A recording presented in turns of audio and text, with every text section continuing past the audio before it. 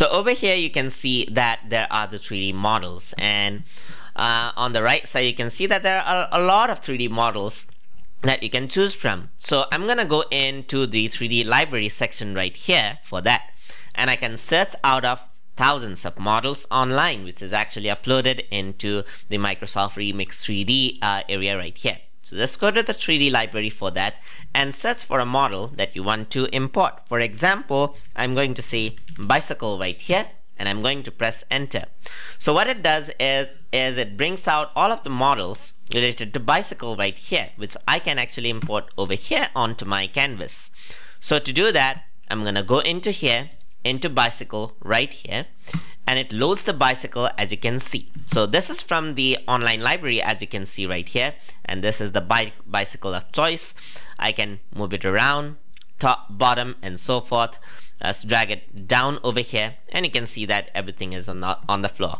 So let's say I want more models to be brought in. I can simply go into 3D library. Let's say I want to bring this one in right now.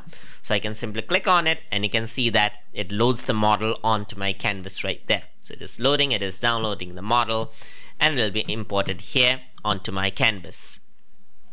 So it is importing, and it is imported as you can see, but it is not on the right side. So I'm going to just drag it down to the bottom. I'm going to rotate this around just like this over here. That's it. And I'm going to place it out. I'm going to drag this to the bottom part just like this. Alright, and I can place it out over here. I can also expand this out just like this according to the size I want, and to keep it over here. And you can see that these are the two bicycles I have. So you can actually drag them around just like this, and there you go. So the bicycle is actually here just like that.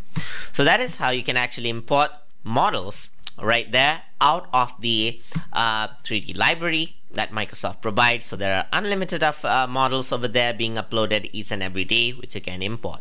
So that is how you can use 3D library in Paint 3D. Hope you guys learned something as always, and as always, please like, comment, share, and subscribe.